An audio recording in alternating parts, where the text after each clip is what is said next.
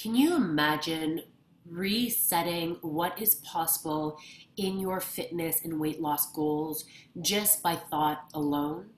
Well, today we're going to talk about how you can reset your mindset to give you access to your best version starting today. Welcome to the Body Project Podcast. I'm your host, Catherine Tanaka. I'm a fitness, nutrition, and accountability coach and the host and producer of this podcast, the Body Project Podcast.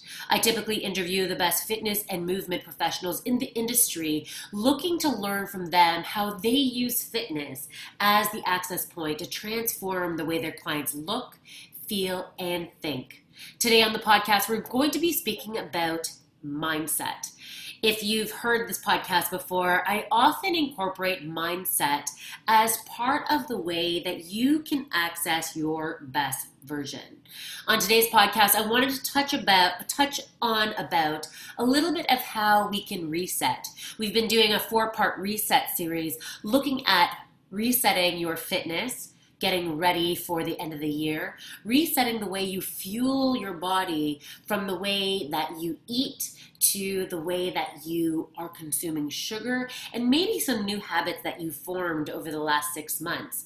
Well, today I want to talk about mindset, looking at how your thoughts can create the way that you show up for yourself in your life. Now, we'll start off by sharing one of my favorite quotes that I've probably shared on this podcast before, but for certain I share with my clients all the time. It is by the great Gandhi, Mahatma Gandhi, and he said, "Man often becomes what he believes himself to be. If I keep on saying to myself that I cannot do a certain thing, it is possible that I may end by really becoming incapable of doing it. On the contrary, if I have the belief that I can do it, I shall surely acquire the capacity to do it even if I may not have it at the beginning." I love this quote because it really encompasses what research around cognitive behavioral therapy, around epidemiology has been looking at about the biology of belief, about how your limiting beliefs or your thoughts of what you think is possible or not possible allows you to live into that, right? It's almost like that glass ceiling that many of us have, whether it's in our fitness goals, whether it's in our weight loss goals, whether it's in our relationship goals or our business goals, right? I know for me, with my own business, it has been a journey of looking at my own personal beliefs, my limiting beliefs, and how I may be playing small for myself and my life. But in terms of fitness, in terms of this reset series, I'm going to talk a little bit about how limiting beliefs can be working against you in terms of attaining your fitness goals, in terms of how you are with your nutrition and the progressive success you may be getting around that. Right? So let's look at, I guess, some facets around limiting beliefs. And, I've gone more in depth about limiting beliefs and self-sabotage in past podcasts with not only some fitness professionals, but I've done a podcast on specifically this, and I will list it below wherever you are catching this so you can get more details if you want to get a little bit more into the science or more into some steps of how you can shift things. But for today's conversation, I want to talk about specifically what limiting beliefs look like and what kind of attributes to self-sabotage, a little bit of the science behind biology of belief by Bruce Lipton, and I'll give you some examples to give you an idea of where you might be getting stuck, and 3 things you can do starting today if you're looking to reset your mindset. And coming up in a couple weeks on August 31st, if you are looking to do a reset with me, I am kicking off a 5-day reset, looking at fitness, nutrition, and mindset, and how I'm going to support you to gain the momentum and therefore the motivation to reset in the fall. So I'll give you more details about that, and you can find out more details at www.catherinetanaka.com/reset. So getting back to limiting beliefs. So limiting beliefs kind of is this creation of a skewed lens through which we look at our lives and ourselves. And it really skews our perception of what we are capable of and what we can and cannot do, right? This is the belief lens that keeps us stuck in this thought or patterns that often show up as excuses that run our lives, right? So oftentimes in the fitness realm, when I work with fitness clients, it looks like the excuses of we don't have enough time, I can't do this, this is not available for me. Sometimes it's that sneaky belief that we are not aware of, right? That maybe this isn't for me, I can't do that, I don't have time, those people have the resources that I don't. Those beliefs that keep us stuck in trying a little bit or waiting for that magic pill, that fad diet, oh, it worked for them, that won't for me. Looking for sometimes those shortcuts, right? Maybe that belief that I've tried before and failed, so it's not available for myself. Right? These are the things, the beliefs that create limitations and those thoughts that enable us to continue to live within the confines of them, right? It's those sneaky things that, yes, you'll start a program for a week, 3 weeks, maybe 6 weeks, right? But that you start believing that you can only function within a certain confine. It almost becomes this self-fulfilling prophecy that we live into, right? And these limiting beliefs deeply entrench in our day-to-day thoughts and becomes a powerful practice that keeps us in patterns of self-sabotage.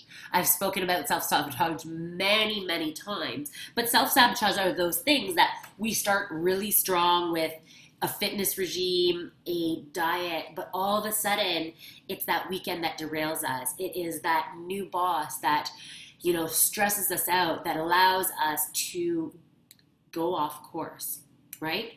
So I wanted to give you 2 strong examples of the power of these beliefs. A very good friend of mine, Kira Day, who is the founder of the Passion Center, shared with me a lecture by Dr. Bruce Lipton. So Bruce Lipton is the creator of the book, The Biology of Belief, and he has these I think it's a 3 or 4 hour long lecture about the biology of belief. And he tells a story that demonstrates the absolute power of empowering beliefs or disempowering beliefs. But this isn't an empowering one. So there's this woman by the name of Janice Schoenfeld, who was an interior designer. She took part in a clinical trial to test the efficacy of antidepressants. So she struggled for over 30 years with depression, and this antidepressant that she was put on relieved her 30 years of experiencing depression. And they also did brain scans, right, to actually see physiologically if this drug made a difference on her brain. And the brain scans confirmed that the activity in her frontal precortex, where a lot of people harbor depression, like that's your center where depression often gets started and continues, that the brain actually got physiologically changed by this brain scan, proving that these pills made a difference. At the end of the trial, Janice was then told that she had not been taking a real antidepressant drug, that it was a sugar pill, a placebo, proving that the belief that she had that the drug was going to make a change in her brain chemistry was enough to actually make a change alone, right? So showing that this belief about what the drug would be able to do for her was responsible for the improvement. So it actually wasn't a drug. It actually had no physiological altering effect on her body, on her mind.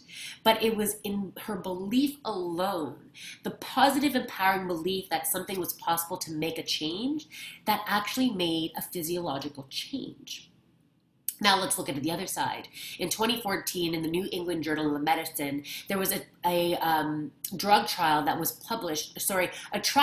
published showing that surgeries mimic surgeries and real surgeries can have the same effect as a real surgery alone. In this study, patients were candidates of a knee surgery for a torn meniscus that had debilitating pain. I know for myself, I had many meniscus tears over the years. So if you guys listening at home or watching have had these meniscus tears, you know how significant the pain is and how real it is day to day.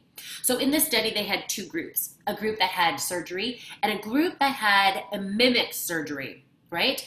So when these people arrived to the operating room, study surgeons in Finland performed a meniscus repair, a true meniscus repair of the torn cartilage, and a make-believe repair, right? Both groups had incision made and were closed. One actually had the full meniscus repair, and the other had no intervention in the meniscus. In both cases, these people were anesthetized, and both of them were cut, had the incision, and the group that was not did not have the meniscus repair still had the same time as the meniscus repair group, had instruments being passed over them. They couldn't see it, but energetically, even though they were put under for these surgeries, the same procedures in terms of passing the instruments, time, hearing the instruments, interacting with each other were still there. So this is so fascinating. So let me just share with you a little bit of the results. I'm just reading it here. So the patients who underwent real surgery and the patients who underwent the non-surgical surgeries of repairing the meniscus both had equal improvement. So think about that for a second. Both groups got equal improvement. One had the actual surgery and one did not have the real meniscus surgery. So for those of you that actually know the pain of meniscus is not a significant injury in that it isn't like a torn ACL, which I've also had, but it is quite painful. The nerve endings around your meniscus are quite sensitive and you feel everything. So imagine that for a second. You could suffer for a long time, months, years, with this chronic pain of meniscus. And so technically people go in and get that cleaned up so that there's no pain. I myself had the surgery. I don't think it was a placebo. They told me it was not, right? But imagine going into this fake surgery that you believe that you're getting surgery done on that meniscus and you come out and you are feeling as good as everybody else that had the meniscus surgery, but then you didn't actually have the surgery. Think about that. You believed you were getting the surgery and therefore you had this expectation, right? This belief that you would feel better. And therefore, because you believed it so strongly that you were going under the surgery and you would get better, you got better. Equal improvement just by thought alone, right? These two examples are quite powerful, right? Demonstrating that empowering beliefs or limiting beliefs can actually create our reality, right? Dr. Lipton actually has groundbreaking research that has shown how powerful and inspiring our subconscious beliefs can be or can limit us to be, right? And that our body chemistry can actually mimic whatever we think. And why this is so important and why, in this podcast since the beginning over the last 2 years and in my online program, we've touched on limiting beliefs over the past 4 or 5 years is because this is often a missing link in your fitness success. That your beliefs on what is possible can be that rebounding effect, that yo-yoing effect that causes you to go back to where you started or sometimes even further back. That sometimes you can do the walk and walk the talk, but if you don't believe that you have the capacity to walk the walk and talk the talk, that this could be the limiting factor. Right? And so this is why this conversation was so important as part of the resetting. So let's talk about resetting. I'm going to talk about 3 things of what you need to know to reset your mindset around your limiting beliefs, right? And I'm not a psychologist. I'm not a cognitive behavioral therapist. And these guys are really the experts in aligning your mindset and your subconscious beliefs around your behavior, right? But from a preliminary level and from what has helped my clients, hundreds of clients, shift their fitness, shift their weight loss success, shift their fitness success in a way that is powerful and tangible and sustainable, is looking at fundamentally these three things. The first is awareness. Becoming aware that maybe your thoughts are thoughts that you've practiced for years and years on end, thoughts that you've created because of one occurrence, thoughts that you've chosen, beliefs that you have said and lived into because of one time, because of a circumstance that you've now allowed to dictate your entire mindset around what is possible for yourself and your life and your fitness and your health, right? So ask yourself this question: do you see a pattern in your life that doesn't allow you to reach your fitness goals? Do you see a mindset perhaps that you have around what is possible? I know that I work a lot with working moms, and after becoming a mom, for those moms out there, you can relate to this, or dads, or like any life circumstance. After, having a baby, your body changes. After a new life change, whether it's illness, whether it's a new job, whether, you're sitting at a desk all day and people are ordering food in, ordering Timmy's donuts and coffees or whatever it is, right? Sometimes a life-changing event like that shifts our relationship to what is possible, right? When I was single, that's when I competed in fitness, doing 3 fitness competitions, basically winning first place in my first one, getting second place in my second one. It gave me access because I was single, right? When I had kids, that shifted. And sometimes we make these decisions based on these circumstances that, oh my God, that's not possible anymore. I'm not single, I have kids, I'm a working mom, whatever it is, working dad, that allows us to start practicing that belief or limiting belief that leaves us playing small. And so the first step to shifting your limiting belief and being aware of your self-sabotage is awareness, right? And so my question to you is, do you have some excuses that you've lived into and lived with for a long time? And maybe writing those down will make you aware that, maybe it is not that anymore. So awareness is the first step. So take the time to look at this, right? We need to become aware first of our limiting belief patterns and maybe our self-sabotage to actually see that it is not true. And if it was true, maybe that belief no longer serves you in a way to move forward. If you find that you're on this yo-yo roller coaster of not having sustainable results moving forward, maybe we need to reset your mindset. All right, let's look at the second piece. I have been speaking a lot, especially in COVID, about self-care and self-compassion. Part of shifting your limiting belief is bringing in the conversation of self-care and self-compassion. Because if you take a militant approach to your limiting beliefs, you're going to keep yourself stuck, right? Because I believe that part of letting go of that is adding grace, bringing grace into it and saying, you know what?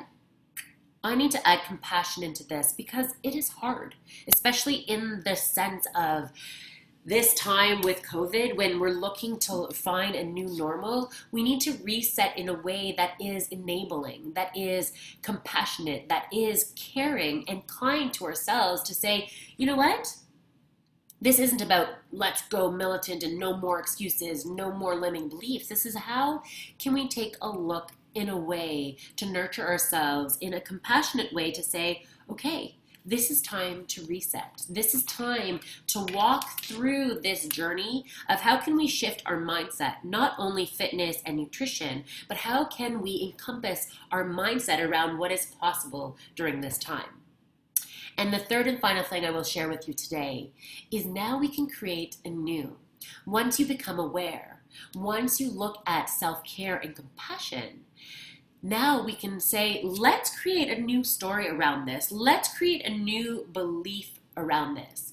A very good friend of mine, Bonnie Chan, this weekend, who is an incredible mother and leader in her community of how can we be better parents in this lifetime, shared with me a kind of I don't know, she's doing a 30-day miracle challenge with somebody. I don't remember his name currently, but she shared with me the idea of looking at our lives as a video game. That we have these lives that you can reset and start again, reset and start again. And I've spoken about this before in the context of how Gabby Bernstein says that you can choose again. So this is kind of like this. How can we now choose again what is possible in our mindset? How can we reset our game and say, okay, let's start that level over again? In the context of your fitness and nutrition, how can you reset the way you think about things? That belief, that maybe you can find an empowering belief that you can live into, almost a paradigm shift of saying, yes, I am a mom of 2, 3, 4. Yes, I have a new job. Yes, I have this COVID-15 to deal with, right? But how can we find an inspiring way to gain momentum of saying, yes, we can? That let's take it one step at a time and practice a new belief of what is possible. And notice what patterns maybe sneak up and say, hang on one second. I am the type of person that can shift this belief. Shift my mindset to empower me to feel good in my body, to empower me to be fitter today than I was yesterday, to empower me to fuel my body well with a green shake, right? With more hydration, more water, to move my body and say yes to myself from a place of self-care and compassion. If you would like some support in this, I am starting in August the 31st, a reset challenge. This is a simple 5-day challenge to kickstart you to reset your fitness, nutrition, and mindset. I will handhold you through 5 days of resetting your thoughts and life. Join me at www.catherinetanaka.com/reset. It'll be a great group reset. It'll be super fun, super easy. I look forward to seeing you then. But make sure you tune in next week as I talk about how you can move through the next 3 months before ending 2020 so you can feel your best. About baby steps, looking at fitness, nutrition, and the mindset of how you can shift and make real lasting changes after resetting, after gaining momentum, finding the motivation to keep working on the best project you can ever work on, which is you. Thank you so much for joining me today. If you haven't, please rate, review, and subscribe. It makes a huge difference in our podcast to be able to reach more people with the conversation of fitness, nutrition, and mindset around the Body Project podcast. Thank you so much. We'll see you next week. Bye for now.